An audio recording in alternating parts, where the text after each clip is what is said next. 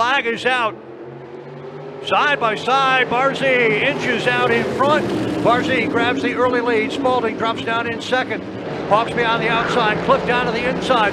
They're running in behind the 73 of Jason Spalding. Your leader, though, coming down the front straight, pulling away. Nick Barzy, the 31, out in front. Sokolic the outside, down into turn 3. Cliff hangs on to the number 2 spot, but Sokolic is not going to give up, stays on the outside. White flag is out.